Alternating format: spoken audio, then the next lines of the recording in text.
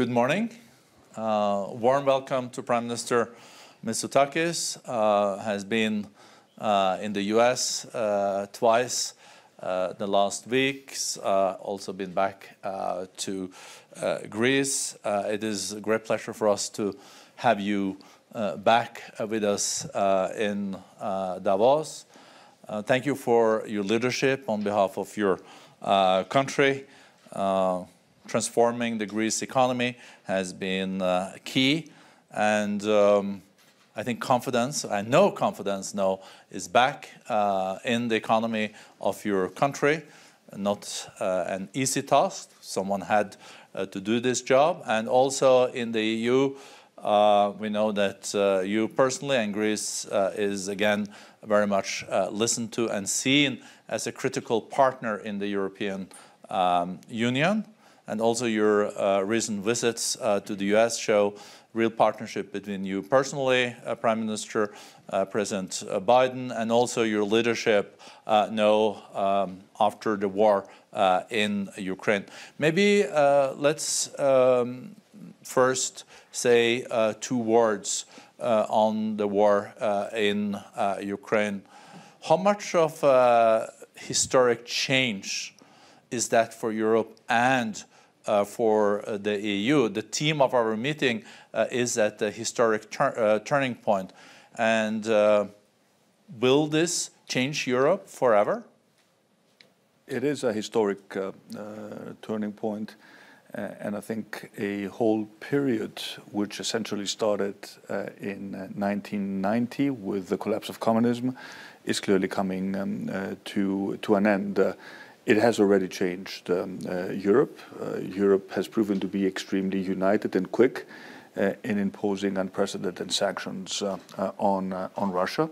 It has rekindled the transatlantic relationship. It has given NATO a new purpose, and it is also pushing Europe to think much more strategically about this concept of strategic autonomy, which I was a big fan of before the Russian invasion into Ukraine. If you look at energy, for example, we were already the most ambitious continent in terms of reaching climate neutrality by 2050. Now we have an additional reason to do so, and that is to reduce our dependence on Russian hydrocarbons as quickly as possible. So we have to focus more on renewables.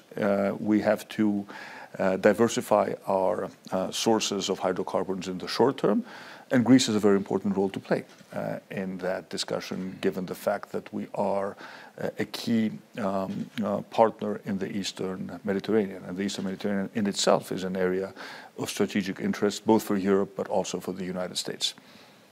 So you, Prime Minister, also were quite historic in DC. I don't know when last a Prime Minister from Greece addressed joint sessions for the U.S. Congress. Never. Never. No. Well, it was a first, and certainly it was an honor for me, an honor for the country.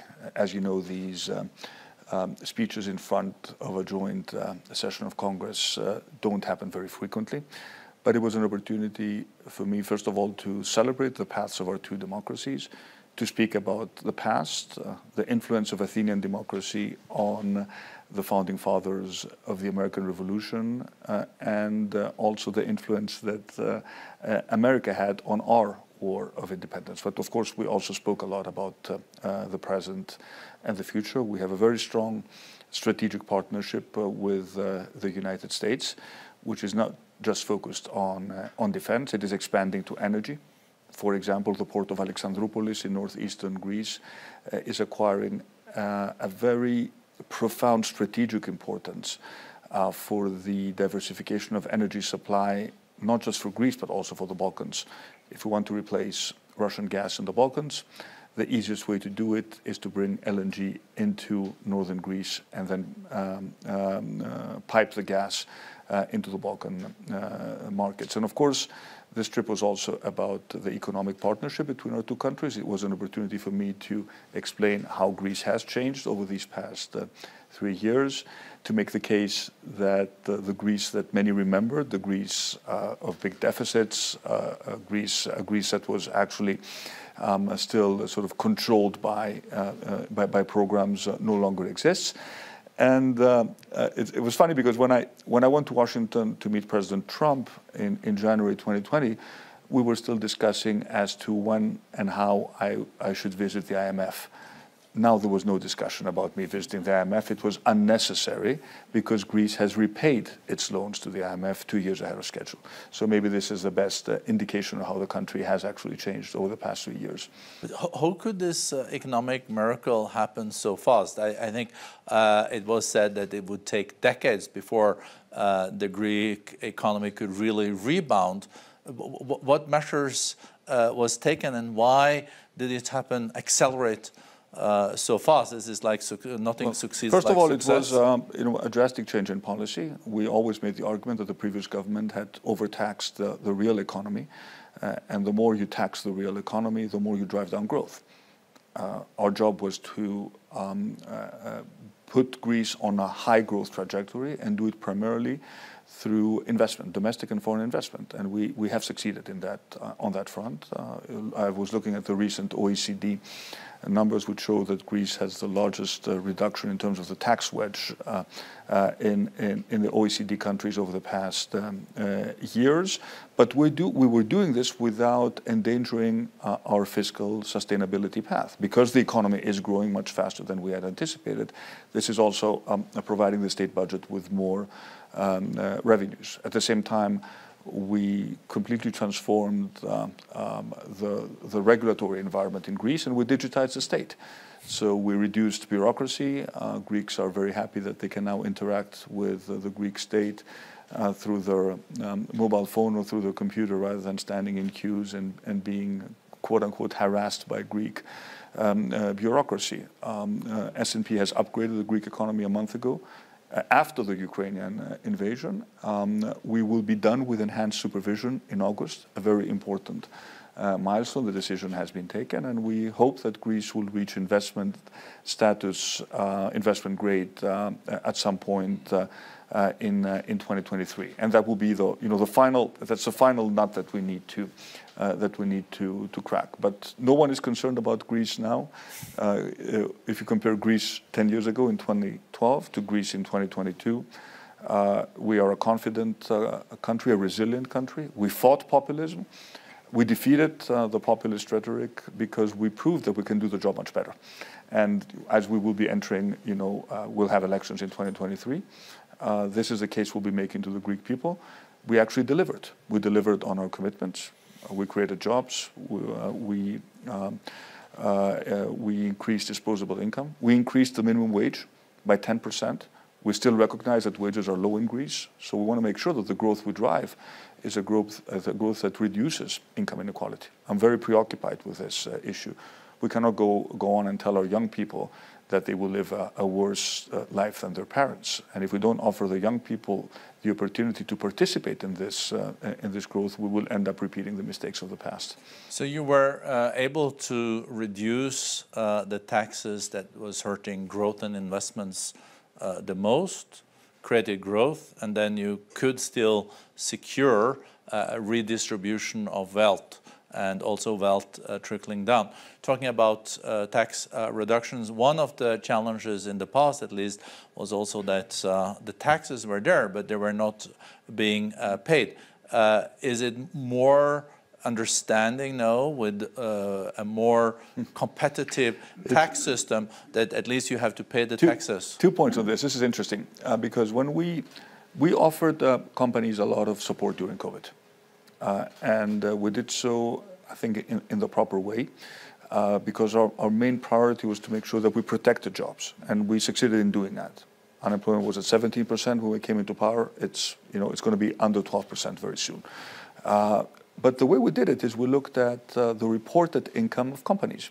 So companies that were tax evading were not getting help from the government. And when they complained, I told them, well, tough luck. Maybe you'll learn your lesson for the future. At the same time, the more we drive digital, the more transactions take place electronically, the less tax evasion you have. So one of the important reforms of the past decade was that our revenue service is now completely independent. They have much better know-how. They use technology much more effectively to go after tax evaders. So this is also allowing us to be able to increase revenues and fight tax evasion, which was always a big problem in Greece. And coming back to your to the more regional politics and global politics, you went to Washington D.C. and also met with President Biden. But I just read in the news that your neighbor, President Erdogan, doesn't want to pick up the phone when you call him. Well, I remember after March 2020, when Turkey tried to weaponize migration and send tens of thousands of desperate people across the Greek border, and we said no, and we defended the border of Greece, and we brought the leadership of the European Union to the Greek-Turkish border. President Erdogan was saying the same things. He doesn't want to talk to me. So maybe he'll change his mind, but at the end of the day, on a more serious note, we're neighbors. We always need to talk, and we always want to keep channels of communication open. We're never going to be the ones who will not talk to our neighbors. On the other hand, if President Erdogan thinks that I will not defend the sovereignty and the sovereign rights of Greece, and I will not make the case to the international audience that Turkey is behaving as a revisionist power, then he's wrong.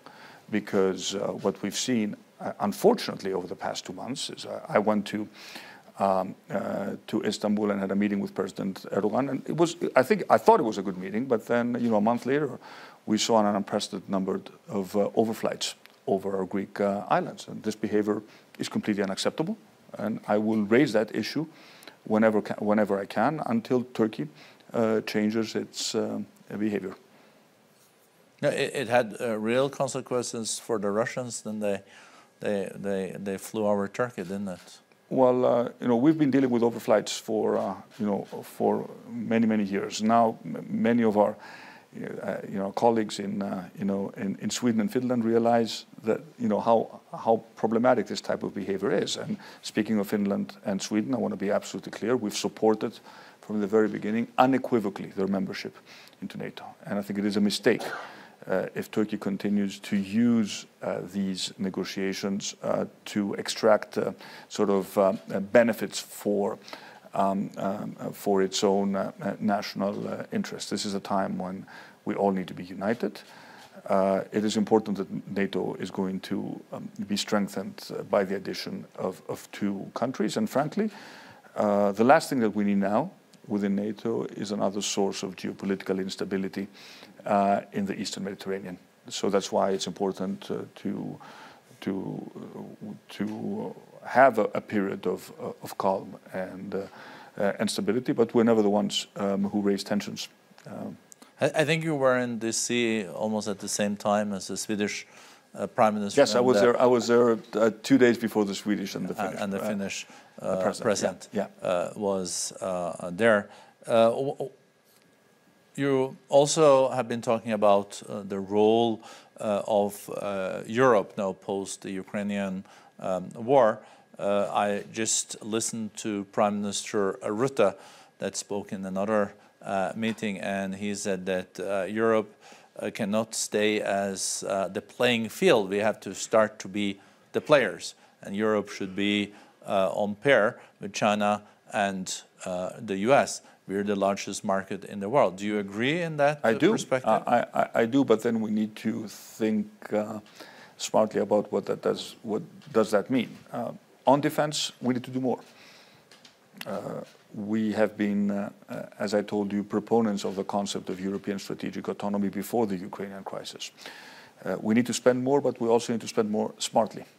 We need to look at our defense systems and have more interoperability. The defense industry in Europe is, frankly, too fragmented now. And there will be times when it is necessary for Europe to act on its own without possibly the participation of NATO. NATO will always be the bedrock of transatlantic stability, and it is the most successful alliance in the world. And if we strengthen our strategic autonomy, we're strengthening NATO. The more we invest in our defense capabilities, the more resources we put at NATO's disposal. But we also need to look at what we've done in terms of the strategic compass, which is an important document, and be aware that we will have interests of our own as a European Union. And then, of course, energy, I think, is going to be the critical battleground in the short term, in the medium term, in the long term. We can be leaders in terms of the energy transition. We can be leaders. We should be leaders in renewables. We should be leaders in the new technologies around climate change. In the short term, we need to diversify away from Russian gas, but we also need to be aware of the fact that currently we are getting squeezed.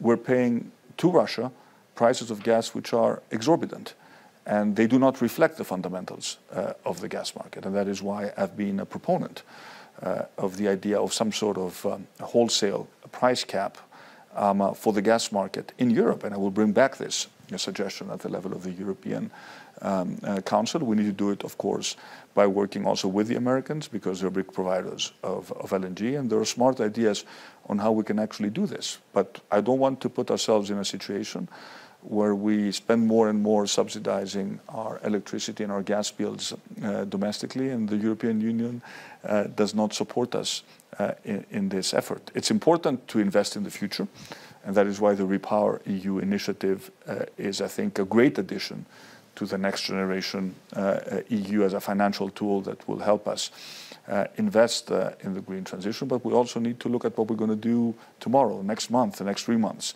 What are we going to do in the winter in terms of being able to support our people? We've come up with what I think is a very strong domestic package to support households and businesses when it comes to electricity prices.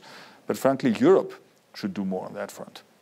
But it will end in Europe having to close down several industry plants, aluminium, fertilizers, etc., if there is not electricity there, I guess. Well, I mean, of course, we need to prepare for the worst case scenario. But these are going to be pretty, what you describe, are pretty, dramatic developments, because we use gas for 3 reasons. We gas for manufacturing, we use gas for heating. That's going to be very important in the winter. And we use gas for electricity production. In Greece, we use more gas in the summer than we do in the winter, simply because we have more air conditioning requirements. But thinking also then about the huge business opportunities that are related also to the green transition. I think those so-called freedom fuels, being the new renewables, there is still huge potential there. But as you said, Prime Minister, we also have to prepare for short-term and medium-term. It's not built overnight. But you're right to point out that renewables are right now the cheapest form of energy we can produce. Maybe for the first time in Greece in April at some point we reached a point. It was a sunny day with lots of wind and with energy consumption not being that high, where we produced our entire electricity supply from wind and solar. And this is the future. So we will add renewable capacity, but we need to accelerate the permitting process. It cannot take us 5 years to set up, a wind farm or a solar plant, and that is why the European initiatives in terms of streamlining permitting, the idea of having go-to areas where you can actually go and build renewable capacity at a much faster pace are so important. But that's not going to do the trick on its own. You need storage, and storage technologies. We need to really invest in storage technologies. We can look at pump storage, which countries such as Greece, which have the geography to support it, we are placing significant funds from the RRF to build the first pump storage capacities. Of course, batteries, and then grids. Our grids right now are not able to support the influx of renewables. And interconnectivity. We want to build an electricity cable that will connect Greece and Egypt. it's going to be a 3 gigawatt cable. That's very important because we can bring in the European market very cheap solar electricity that's going to be produced in Egypt. So if you want to have a properly functioning European market, we need to do all of those, and we need to focus on energy savings because little changes in our habits, if all of European consumers do them, they really add up to a lot. And sometimes there is skepticism when we talk about energy saving. We tell people maybe you raise the temperature in your air conditioning by 1 or 2 degrees. It does actually make a big difference. They will end up paying lower bills. For example, we're launching a program now where we're subsidizing the replacement of old air conditioning units for houses and businesses. The new electricity units are 50%, 60% more efficient when it comes to their electricity consumption. So I really would like us to place more emphasis on making sure we spend less energy than we currently consume at the European level. Well, thank you so much for this. I heard you also last night speak about energy, and I think it's very comforting to know that we have leaders in Europe that does know the field in depth, because it's complicated. None of us knew a lot about energy before we came into office, but this is complicated. The energy market, every country has different priorities, but I will really sort of urge our colleagues to look at the big picture right now. We did it with COVID. We did it with Next Generation EU. So we did it with vaccines. We're doing it with Repower EU. But let's look also at the short-term problem, which we have, because we may have a difficult winter ahead of us. We'll move to some other topics, but just reflecting on the energy situation that Europe is in now. 40% of the natural gas come from Russia. In hindsight, how much of a cardinal mistake was it to put that many eggs in the Kremlin basket when we saw Georgia, we saw Crimea, we've seen all this, and we took a high risk? Secretary General of NATO, Jens Stoltenberg, said yesterday we had made a priority of the economy and we should have put freedom and independence first. Yes, that's true. And in retrospect, it was a mistake. But one should not also forget that for many European countries, especially big manufacturing countries, having access to very cheap Russian gas made a difference in their competitiveness. And what we also know now is that not all of us were paying the same price for the same gas. At least if we were paying all the same price, we could argue that we all had the same benefit. But this was not the case. So that is why it is important that these decisions are actually taken at the European level. So coming back to also the geopolitical role of Europe and the EU, you said that Europe also has to take more responsibility for its own security. 80% of the military capacity of NATO is outside the EU. Mm-hmm. Well, Greece has been spending more than 2% on defense for quite some time for obvious reasons, because we have legitimate security concerns.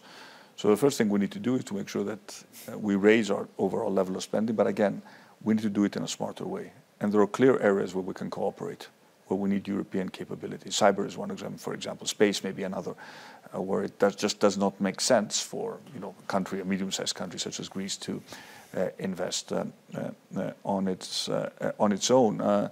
So what you describe is very much a reality, and that's why NATO is always going to be will continue to be very very important. But if at some point we need to take a decision at the European level, will we be able to deliver? And of course, there are also other issues which have to do with our security. Let me just raise one: border management. This is very important. We cannot have a properly functioning Schengen zone if we don't make sure that we control who comes in and out of the European Union. And we've done so with full respect to human rights, but we are defending our borders, and we want to make sure we attack the criminal gangs of illegal smugglers that are benefiting from human pain and suffering. If we want to do we want organized migration. There is labor shortage now in Europe. There is labor shortage in Greece with 12% unemployment. So if we need, for example, agricultural or construction workers, and we can get them, let's do organized deals with other countries rather than encouraging people to cross the Aegean in horrible and very dangerous circumstances. This is also a critical element of our security. We don't talk much about it, but I can tell you, as a border country, we're very preoccupied with this issue. And we saw the same situation unfolding between Belarus and Poland too. So it's probably because the playbook was written by others there, and we've seen how dangerous it is to weaponize migrants and refugees for geopolitical purposes, and we simply cannot allow this to happen again. Let's at the end of this conversation, I wish we had more time, talk about European values and also the journey that Greece has been on when it became a member of the European Union. Maybe not everything was perfect, but the European Union wanted to integrate Spain, Portugal, Greece, and it's been very successful. Yeah. And now these countries are leaders, and as you also mentioned, Prime Minister, the travel of Greece has been into a real democracy, been tough 10 last years. But one thing is in the neighborhood of the EU, there are challenges, but there's also conflicts inside the EU, because not all EU countries do stick to all the key accords and the principles of the EU. Do you think one has been too complacent about that and needs to be tougher in the years to come? First of all, the European Union has been transformative for Greece. Since we joined, we've benefited tremendously financially. We also became complacent at some point, and we paid a very heavy price. But Greece stayed within the Eurozone, and it was the right decision. And now we're happy that we're again doing rather well. But the European values and the democratic values are, part of who we are as a country, and that is why this concept of sort of reinventing democracy in the 21st century is so important, and that is why there can be no discount when it comes to issues of rule of law, of making sure we confine to the European acquis. This, at the end of the day, is who we are. That's what we signed up to when we joined the European Union. At the same time, we need to recognize that many of the grievances that fuel populism and add to the toxicity of the public debate are legitimate grievances. Income inequality is a huge issue. We cannot afford to ignore it, and that is why when we think about Greece's sort of long-term growth, we don't want to repeat the mistakes of the past. We want an inclusive growth, and we also need to see how we moderate, the political debate in the public space, how we reduce toxicity. We're leaders when it comes to regulation of the digital ecosystem, but we can do more to work also with the big tech companies to make sure that hate speech, misinformation, disinformation does not become a part of the online dialogue, because unfortunately that is what we have to deal with. And sort of one last point: if the political dialogue is so toxic, if it's all about personal attacks, think of the next generation of leaders who will want to join politics if they have to go through this, having to deal with character assassinations, attacks on their families. So we risk really sending a signal to the next generation of leaders that it's not worthwhile entering politics, because simply the price you pay is just too high.